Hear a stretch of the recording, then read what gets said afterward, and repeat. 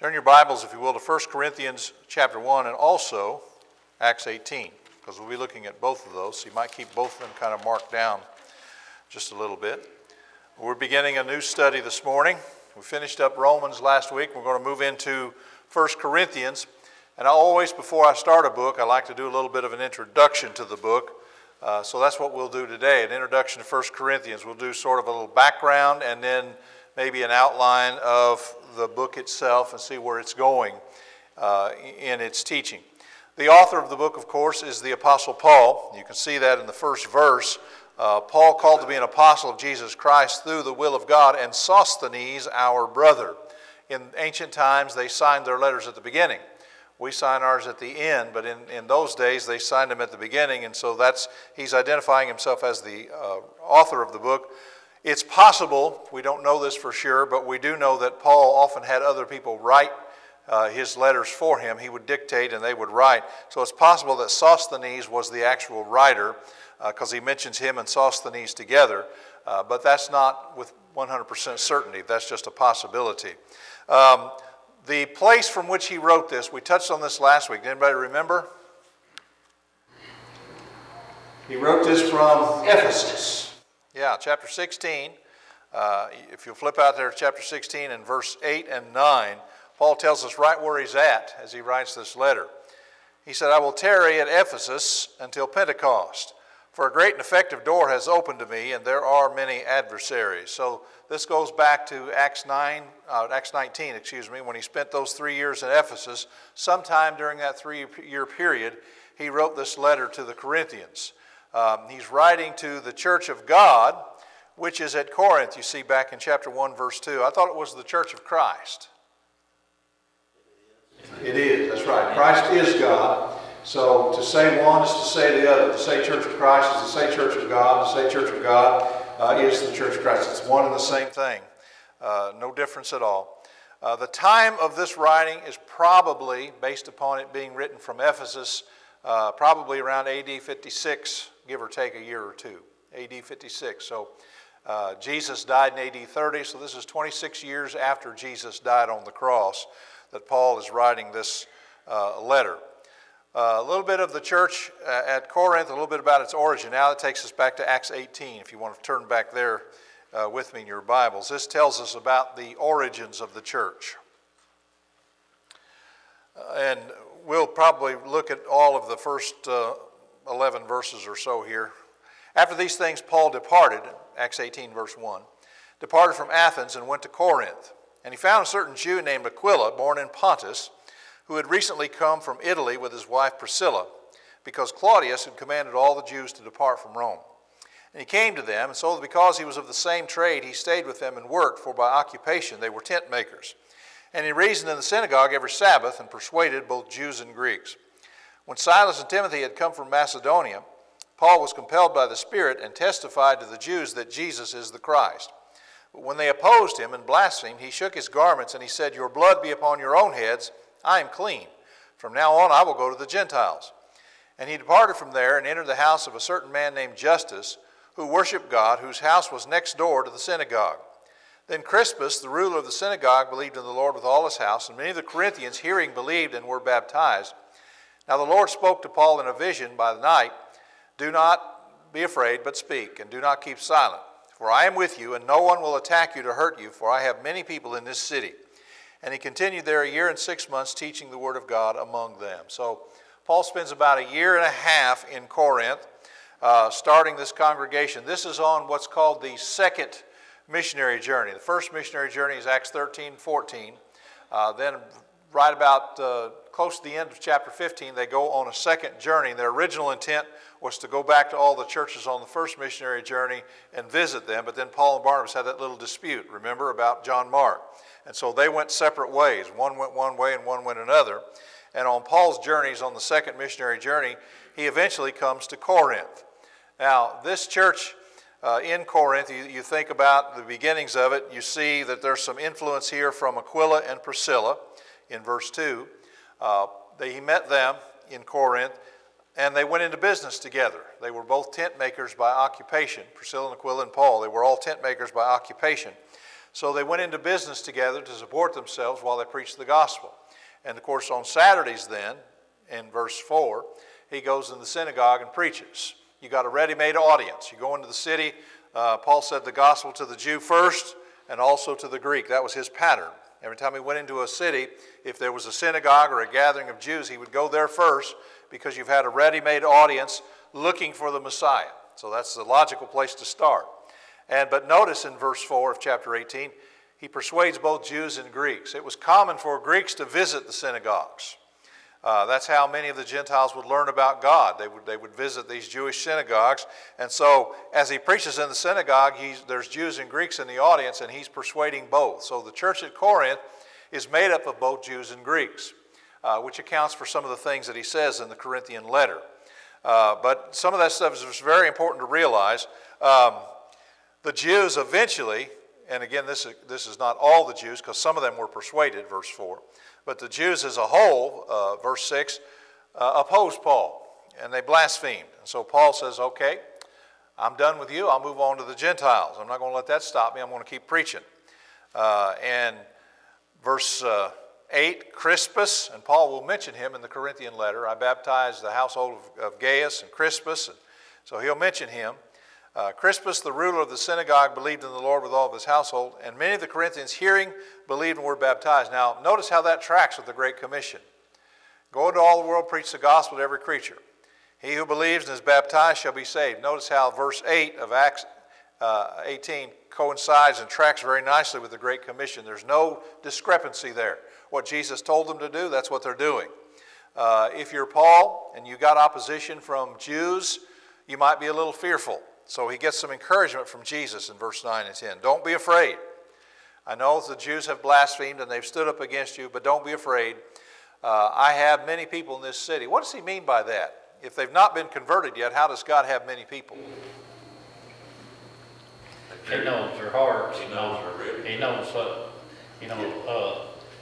there was people during this transition time that were probably that have been trying to serve God the best they knew how, and God would know those, and so those that had the right heart, I mean, He knew. Yeah, God knows who's going to obey the gospel, so he says, I've got people here, don't be afraid. There's going to be people who will listen. You're going to get this work started, and in fact, nobody's going to bother you here as far as harming you. You might be opposed, but you're not going to be harmed. And so he continued there a year and 6 months. So that's how the church got started. This church also felt the influence of Apollos. Dropping down here to verse 24. Remember Apollos? Now I know this is talking about Ephesus, but Corinth also felt the influence of Apollos, because you remember in 1 Corinthians 1, one of the things they were saying, I'm of Paul, I'm of Apollos, I'm of Cephas, and I'm of Christ. So Apollos had some influence at Corinth, and his influence was known there and felt there. And Peter, apparently. I'm of Peter, and I'm of Christ. So apparently Peter's influence was felt at Corinth as well. And that's important. So they had the access. They were blessed to have access to the Apostle Paul, to Priscilla and Aquila, to Peter, and to Apollos. So they had access to a lot of very fine gospel preachers in their early days. There were, going back to 1 Corinthians now, chapter 7 is what I'm going to look at here, 1 Corinthians 7. There were differences in the church on a social economic level.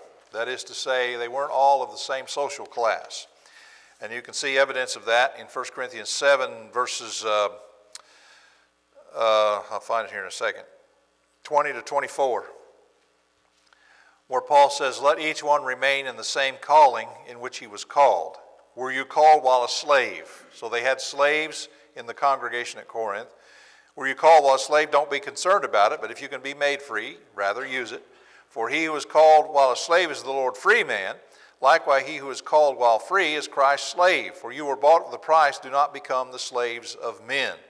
Brethren, let each one remain with God in the state in which he was called. So you see that there were social economic differences. There were slaves and there were free.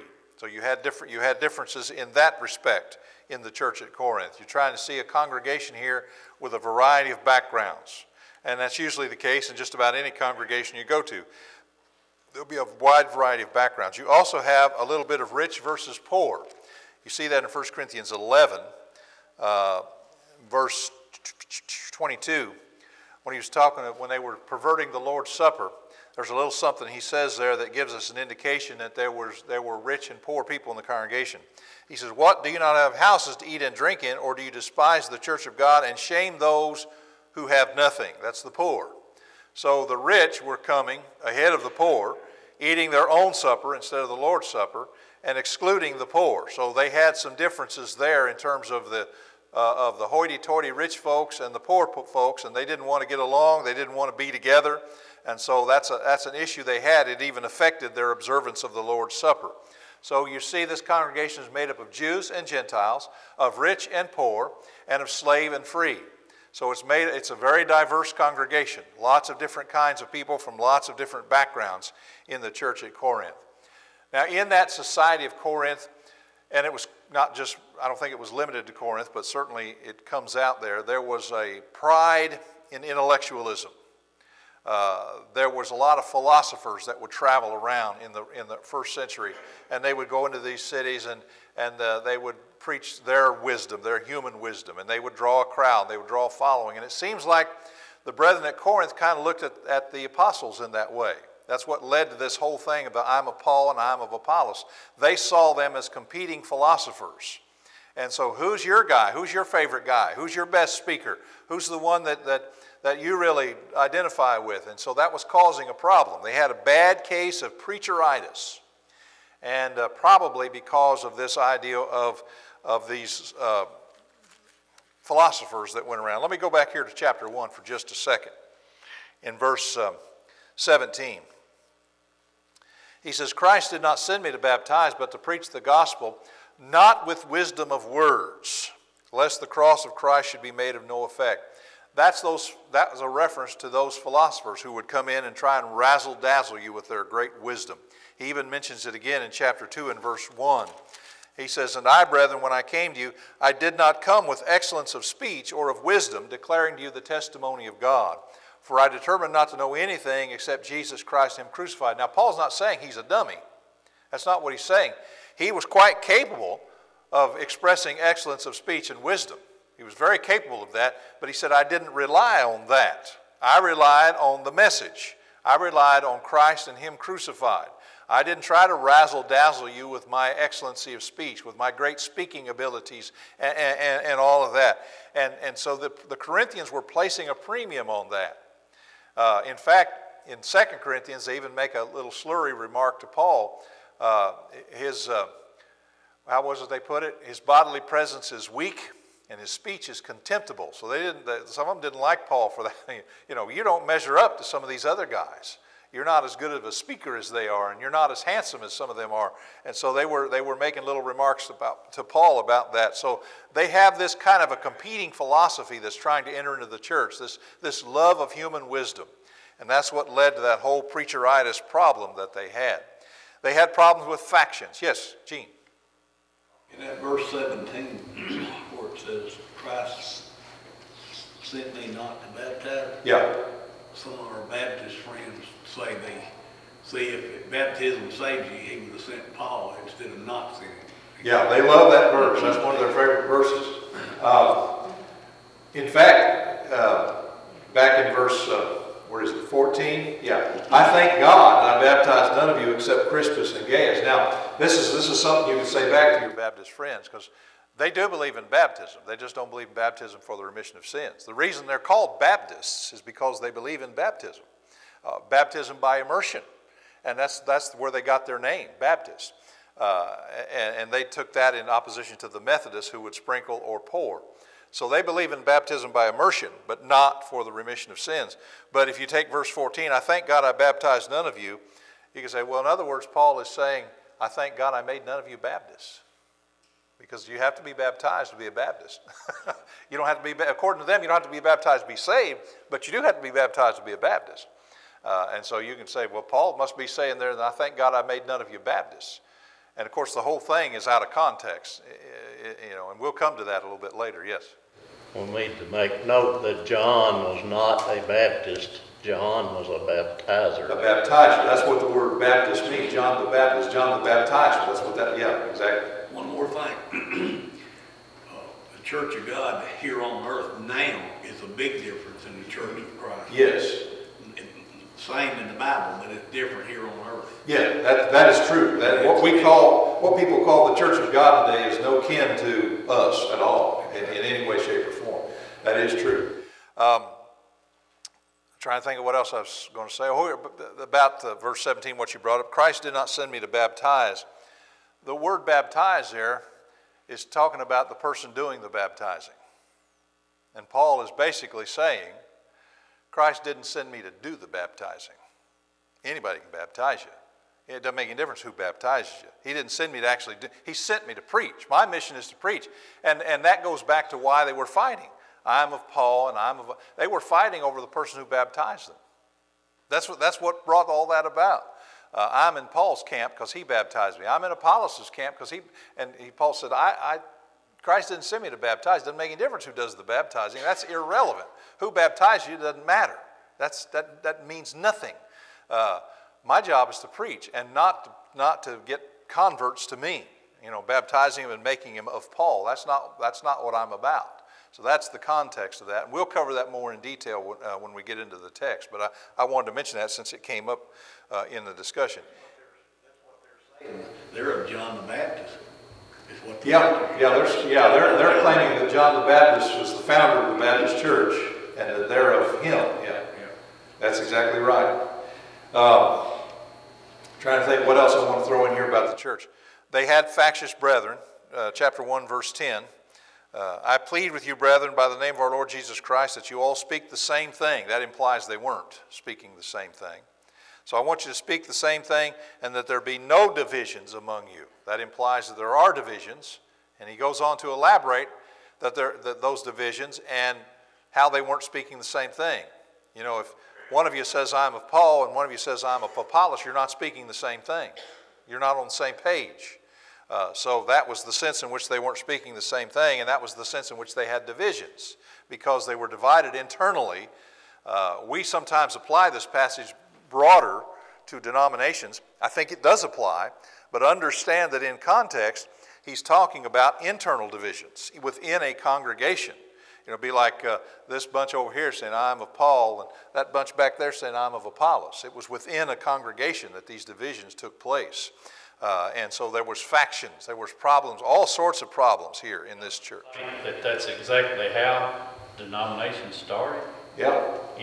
This group has a little different idea. They look at it a little different. Yep. But they get enough together to split off, and now we're this, Yep.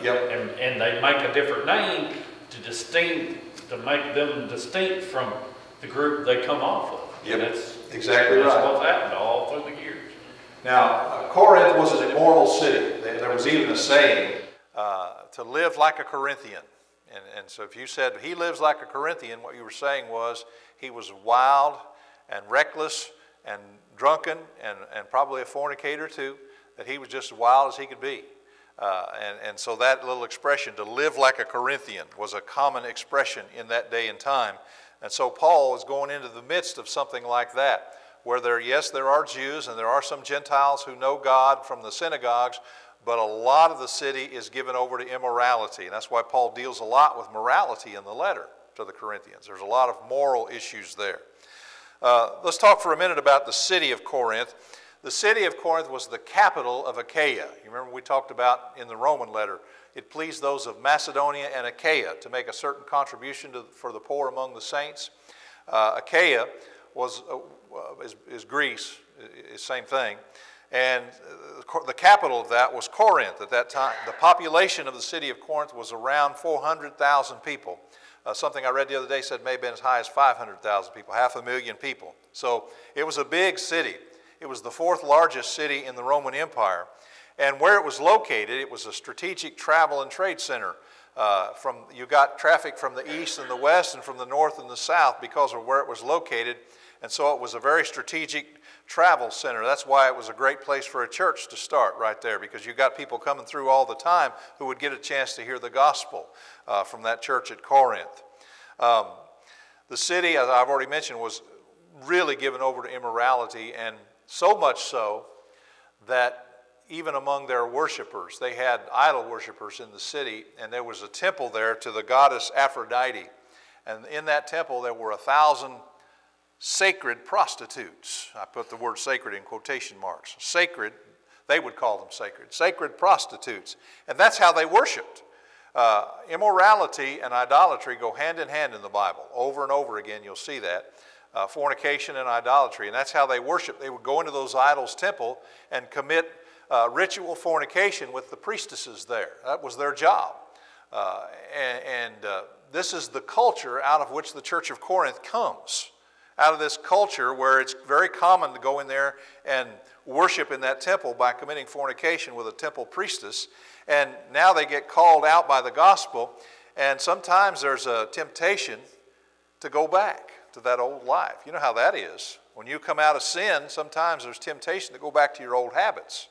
And Paul had to deal with that. That's why in chapter 6 he has a little section there, the last part of chapter 6, talking about fornication, because it seemed like some of them were wanting to go back to that old lifestyle of living in fornication, and Paul's saying you can't do that and be pleasing to God. You're joined to the Lord now. You're not supposed to be joined to these harlots. That's not the way the Christians live. And you can see in chapter 6, and this is sort of a capstone on the moral condition of the church. Chapter 6, verses 9, 10, and 11. Do you not know that the unrighteous will not inherit the kingdom of God? Do not be deceived, neither fornicators, nor idolaters. Notice how those two things are put together, by the way. Nor adulterers, nor homosexuals, nor sodomites, nor thieves, nor covetous, nor drunkards, nor revilers, nor extortioners will inherit the kingdom of God. And here it comes. And such were some of you. Some of the members at Corinth were guilty of those very things in their past life. Okay, that's the way they lived. They were homosexuals and sodomites and adulterers and idolaters. That's what they were. And they came out of that. You were washed, you were sanctified, you were justified in the name of the Lord Jesus and by the Spirit of our God. So that was the culture out of which they came. And if you think about it, it's not radically different from what we have today in the world. We have a culture that's given over to immorality. Maybe not worshiping idols, although there may even be some of that with some of these other religions out there, but certainly given over to immorality. And you're trying to get people to come out of that, to leave that, and to serve the Lord. And sometimes it's a struggle because they want to go back to that lifestyle. In fact, as I said earlier, when you go starting with verse 12 and on down the end of the chapter, a whole section on fornication. Because you can't go back to that lifestyle. That's what you used to be, but you can't do that. That's behind you now. That's not the life of a Christian. So you need to make sure, verse 15, do you not know that your bodies are members of Christ? Shall I take the members of Christ, make them members of a harlot? You can't do that. You can't live that way and be a Christian. So this is the culture, this is the circumstance from which this church came. And yet in the midst of that, God says, I have many people in this city.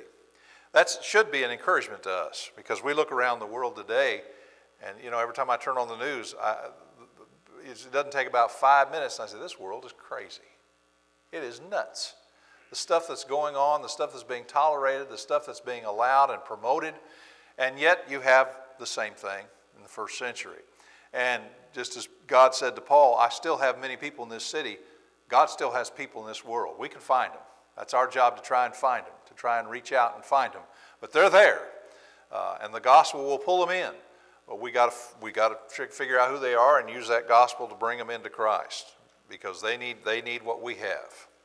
All right, questions or comments on any of that background information? Yes, Steve. I'd like to go back to names just a minute. There's only a few biblical names for the Lord's church in the Bible. Yeah.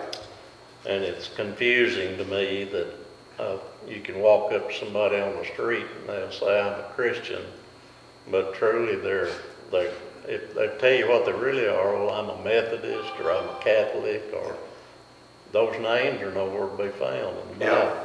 And the really sad part, to your point, I think it's a great point that you made. They call themselves Christians, but they're not. They're not, because you have to do something to be a Christian. What's the first thing you have to do to become a Christian? Believe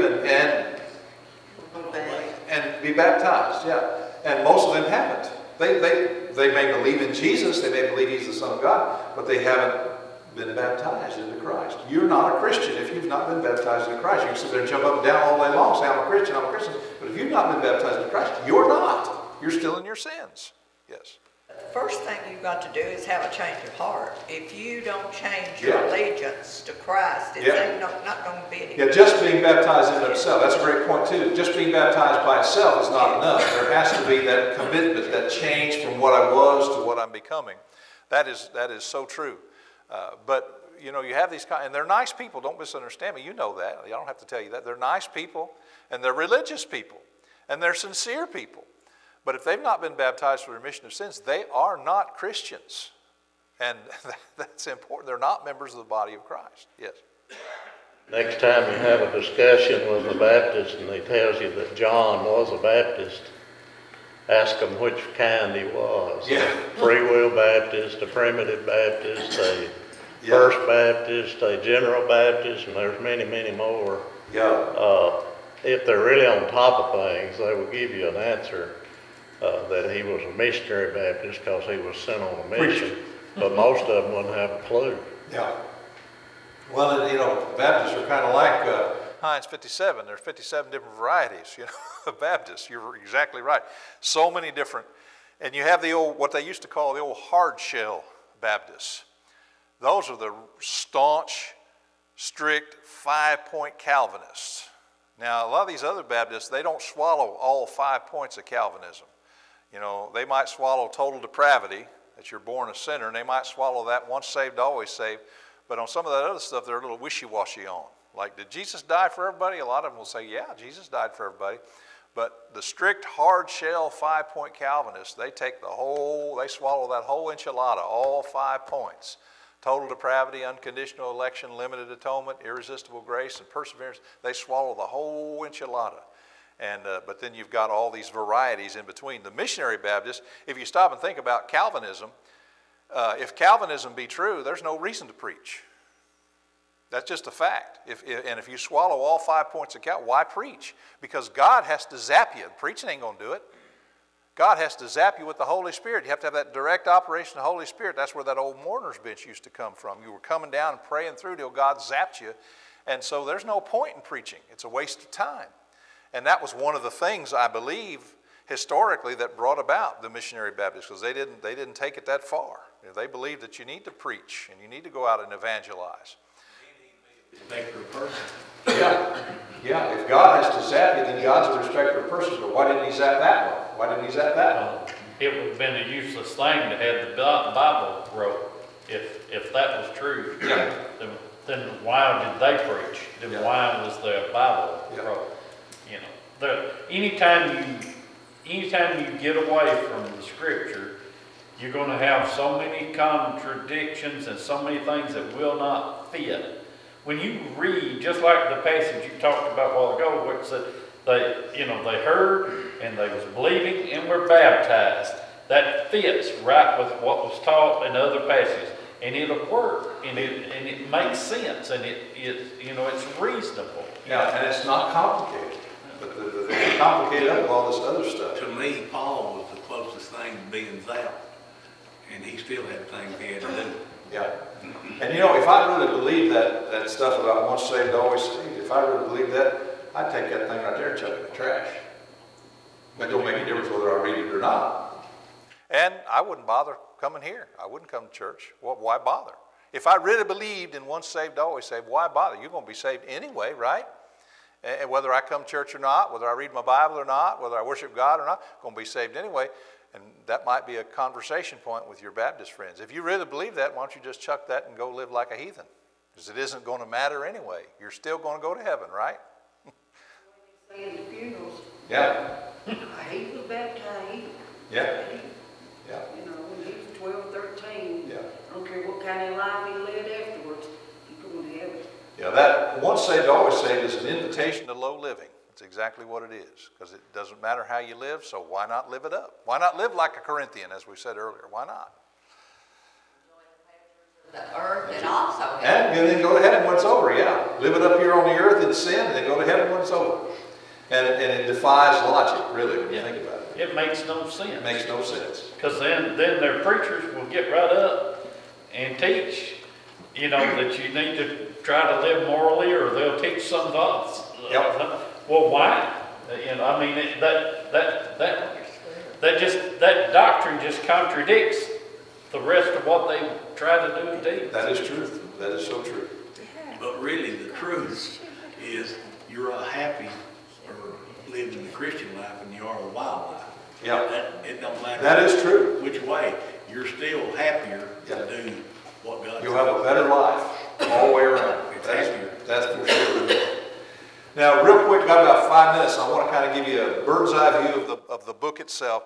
First 4 chapters, if you're writing this stuff down, first 4 chapters deal with that division problem, centering on preacheritis. I'm of Paul, I'm of Apollos, I'm of Cephas, and I'm of Christ. So he deals with that. It takes him 4 chapters. So that was probably their biggest problem, because he writes about it extensively.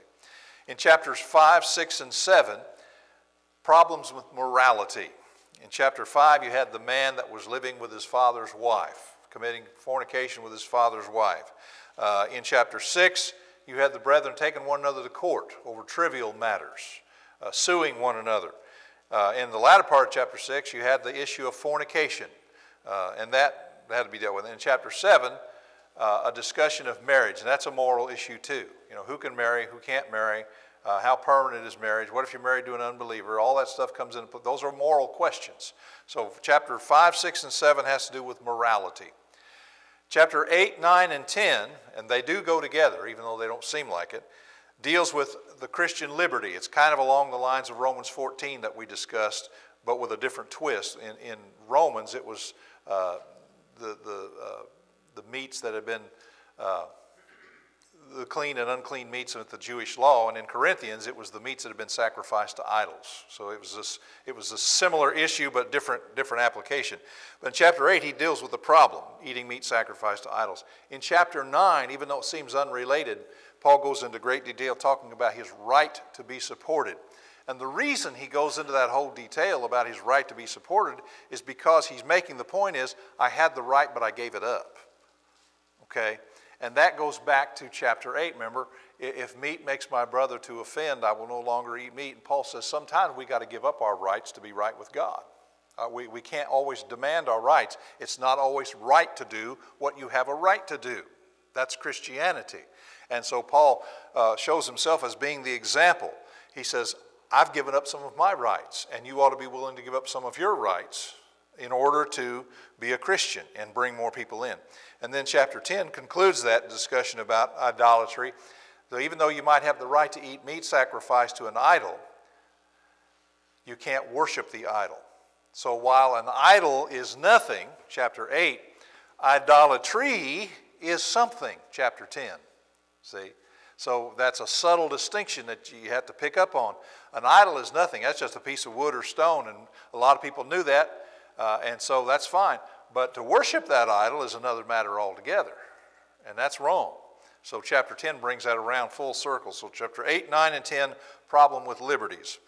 Chapters 11 through 14, problems relative to public worship. You had the discussion of the woman's head covering, and then you have the discussion of the Lord's Supper. Those are both in chapter 11. And then chapter 12, 13, 14, the spiritual gifts. The fact that every gift is needed, chapter 12. That love is a more excellent way than fighting over the gifts, chapter 13. And then the regulation of the gifts in their public assemblies, chapter 14.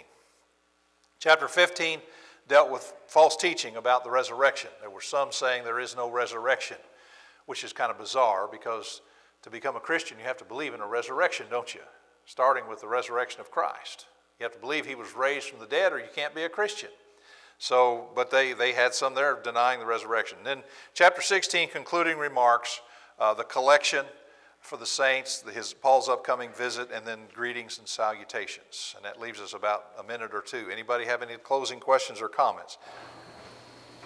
Next Sunday we will jump into chapter 1, start getting into the text.